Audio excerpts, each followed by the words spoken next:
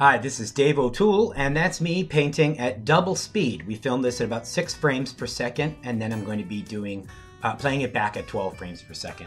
So we started out with a layer of white microspheres, that is glass microspheres mixed with titanium white acrylic paint. Applied with the knife, smoothed out with the brush, quick spritz of water, and now I begin applying color for the background on a floral abstract. I painted it in about 30 minutes, 35 minutes, and this double speed has condensed it down to about 16 or 17 minutes. So I begin to lay in some vertical stripes. This is a vertical canvas, and so I'm going to start with vertical stripes and then gradually begin to bring a sense of foreground and background. Now, a lot of the paintings I've been doing are a little bit all over textured, kind of the Jackson Pollock style where there's no particular foreground or background. Everywhere seems to have some texture. This painting is a little bit different in that it has a more distinct sense of figure and ground. And it's a floral abstract based on the pink Quill tillandsia. The pink Quill tillandsia is a type of air plant, so-called air plant, and they attach themselves to rocks or other plants or moss rather than growing roots into the soil. So there was a color Liquitex medium magenta that had a very nice resonance with photos that I had seen of the pink Quill. So now that I have some rainbowy colors in the background, I start to lay in some earth tones because this plant is going to be, you know, on a piece of wood, like on a tree branch or rotting wood or something like that. And then I begin to introduce some curves because I don't just want to have up and down stripes. I want to start to break it up a little bit. Now, I begin, you can see 1, 2, 3. I have put in a couple of areas of this bright pink for the pink Quill. So there are going to be 3 main pink pieces, and you'll see that I developed them in the foreground a bit more in a short while. So now notice that all of the white that we started with, almost all the white we started with, is either tinted or obscured. And this is Alla Prima style with very thick paint that dries more slowly because of the microspheres, so I can just lay it on as thick as I want.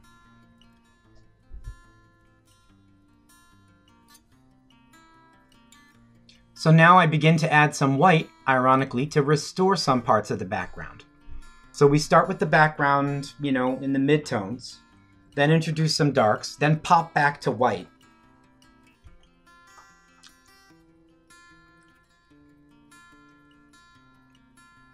Now I'm adding some even more white. This is made with Poraver, P-O-R-A-V-E-R. This is a recycled expanded glass microsphere that's available in a quite fine size, but also some coarse sizes. And this is the finest they make. These range from about 40 to 125 microns, and a micron being a thousandth of a meter. A thousandth of a millimeter, I'm sorry. So, continuing to lay some white in there and refining some parts of the background. And then I think rather soon I'll be getting started with the sgraffito, the scratching. Sgraffito, S-G-R-A-F-F-I-T-O, is Italian for scratching. And the idea is that you take, you know, not the soft brush handle, but something like the, not the brush bristles, but something like the other end of a brush, the pointy end of a brush, a paint shaper, a pin, a toothpick. In my case, I'm going to be using the tips of these stainless steel painting knives that I use. Which that should be coming up in a moment, the sgraffito. So, a little bit of mixing, a little bit of getting some new colors on my palette. I'm now going to take the whites that I reintroduced in the background, especially toward the upper left, and in a few other areas introduce that looks to me like a cobalt or a cerulean, not cobalt blue, but like a cerulean blue. I am recording this voiceover weeks after the fact of having painted this, so I don't quite recall every single color that I used. I do recall that the medium magenta is used for the pink blossoms, and you'll see that I fleshed them out a little later. Now I'm beginning the sgraffito, scratching all these lines in, and you'll be able to see them a little bit more effectively at the end of the video when I show a high-res close-up of the final piece. Now I'm beginning to modify the darks and blend things in.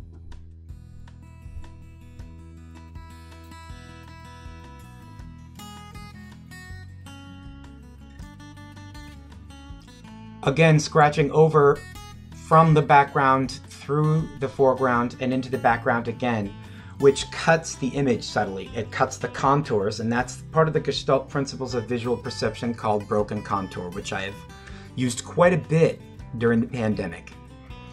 My art has changed a lot during the pandemic. First of all, especially during the early months, being stuck at home a lot meant that I was painting a lot. So it's hard to express how it's affected me, how it's affected everyone, but for me, it's pushed me into creative expression. So I'm now beginning to I want to set the foreground apart from the background more, create a little more depth. So I am adding more glass microspheres mixed with white acrylic. This is my basic go-to base layer for Alla Prima style. And once again, Alla Prima means at first attempt in Italian. And what you're getting out of that is that you work wet and wet, all with wet paint. You don't wait for layers to dry and start on it again a few days later and let it sit and start on it again.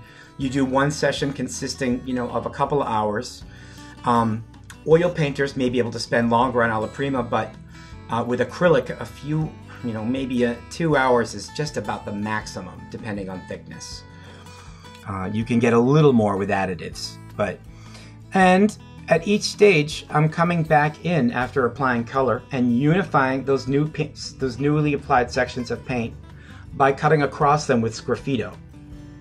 And I'm not just doing it willy-nilly. I'm keeping the strokes largely vertical with some horizontal contrasted strokes, because again, this is a vertical painting, vertically oriented painting.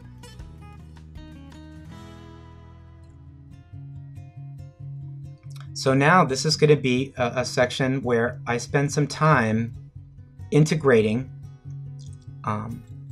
toned areas of the background that may be a little darker with mixing in some white paint and lighter paint and light blues and light greens.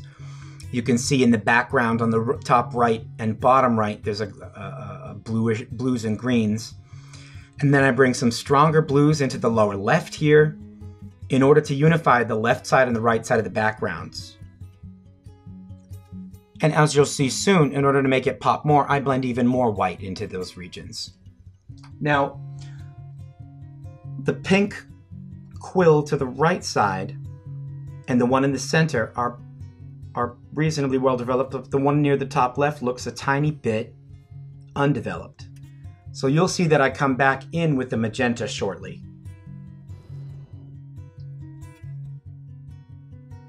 All right. Back to the canvas, we have got, I am beginning to put little bits of red, a few just very little sparks. I believe that's a Pyrrole red and not a cadmium.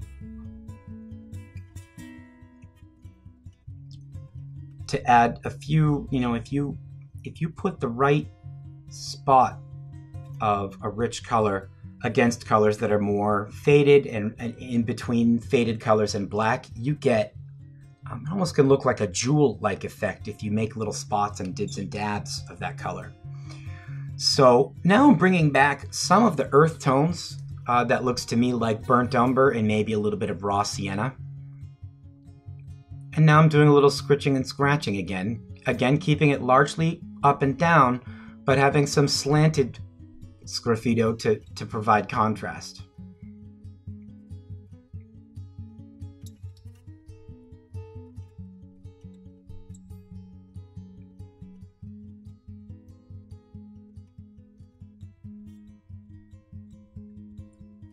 And there, I think that's some anthraquinone blue. Just to, it's important to break up, not monotony, but it's important to vary things subtly.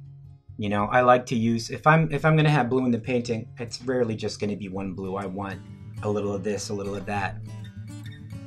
The exception here is that the pink parts of the painting are all that medium magenta, but I blend the edges so that it's not, obviously you don't want it to look tacked on.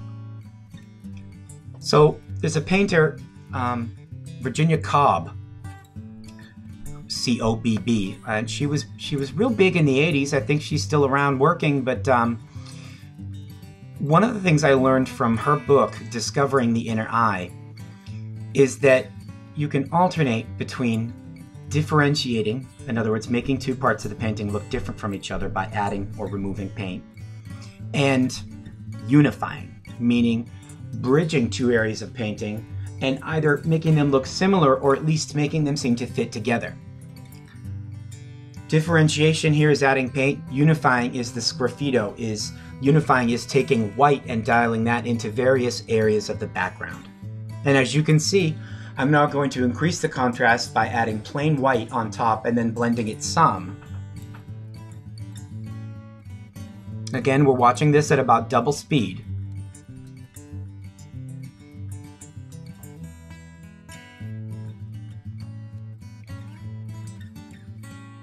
And what you'll see is that I'm going to begin to work all around the borders of the image and vignette this in white. It's not going to be a complete vignette, and I believe the lower left corner remains blue as it is, although maybe it gets some more white. And then, that's the differentiation. I've taken the foreground, and in the last few seconds of this video, I've vignetted the border with white. Then I'm going to integrate the vignetting, again, differentiating and unifying. I'm going to integrate the white with the foreground by doing more sgraffito and more blending. The microspheres, because they roll past one another like ball bearings, make for really sharp, precise sgraffito because you do not pull the paint film along with you with the knife as you go. You can draw out very fine lines that might otherwise be a little bit of a pain to do in acrylic. Because with acrylic, typically you're limited by the beating of water. You're limited by the surface tension of the water, which is going to cause curvature. The microspheres, if they're sufficiently dense, change all that, and you can get some very fine points, very thin lines. All right, a little more earth tone blending, some yellow ochre, one of the oldest pigments used in any kind of painting, including cave painting. Looks like I added some ultramarine blue to that to make some green in the corner. I picture this pink quill with bark and roots and like sand and gravel, and now here's adding a little bit of what looks like a burnt sienna.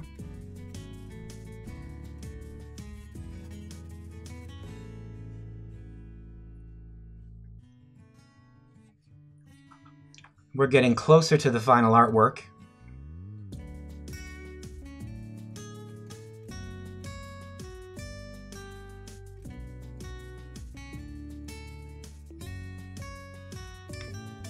So, a little bit more earth tone, some more yellow ochre.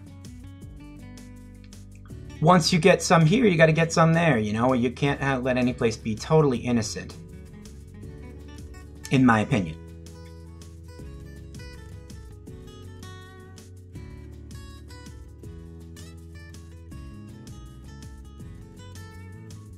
One way to unify two areas, say one is the color A and another is color B, that's to take a third color C and use broken color to unify the two areas, whether you're doing a transparent glaze over something that's dried, or, as if working in Alla Prima here, just going right on top as it's wet. So, more integration. I'm taking the same color as the vignetting, as the edging, which is titanium white, and I'm going over, not all of, but parts of the foreground to integrate the background with the foreground some more. If you do it too much, the distinction disappears and the overall look is, you know, more flat, more of the all over Jackson Pollock. But if you leave areas of vignetting of white or the other colors or the background for the eye to rest, places where there is no detail or very little or very subtle gradation of color, there's more space in the painting than in Jackson Pollock. Jackson Pollocks can be overwhelming because the whole canvas is so busy. So we are drawing to a close here. and a little bit more sgraffito, a little bit of this, a little bit of that. I put a few drops here and there.